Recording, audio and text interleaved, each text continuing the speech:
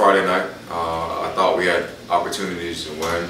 We had a little bit of a lull going into the end of the first half, which really hurt us. I mean, we kept even, so to speak, in the second half, but just that lull in the first half hurt us.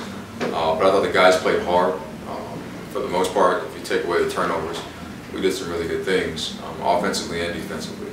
I love that we came out ready to play on Saturday. You know, it just speaks volumes of their resiliency and the ability to put Friday behind them and come out and focus on the task at hand on Saturday. You know, Chris played great on Friday, and he played well on Saturday too. They did a really good job of denying him the ball and making others have to step up, and that's exactly what Dante did. You know, as a freshman, he's fearless. He comes out, he plays hard. He's a player, you know, and he just wants to do whatever he can to help the team win. First game for us as a team, playing together. I feel like we had a really good game, but there was a couple stretches where we had a lot of breakdowns, and that allowed SF State to take advantage, and I feel like that's where we lost the game. It's a lot of team basketball. I know a lot of teams, they like to go one-on-one or one-on-5 for that matter, but the focus that we had against Stanislaus is we came out, we had more assists, we played more team basketball. It was more of an all-around game, and it's a lot of the momentum carried over. Our support was better, support from the bench, support from everyone on the team, support from the coaches.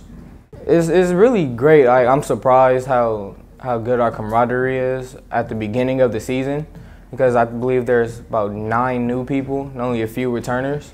So there's even a lot of time that we spend together off the court, and I think that helps what we do on the court. It builds more trust and more, we believe in each other more.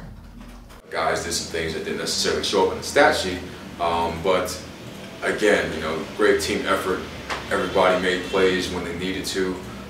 Being able to play 10 guys is great for us, and we just hope that we can continue it. The biggest thing for us, and the thing that's going to help us stay competitive and give us opportunities to win games is our defense. You know, we've got to be able to pressure the ball. We've got to be able to get deflections.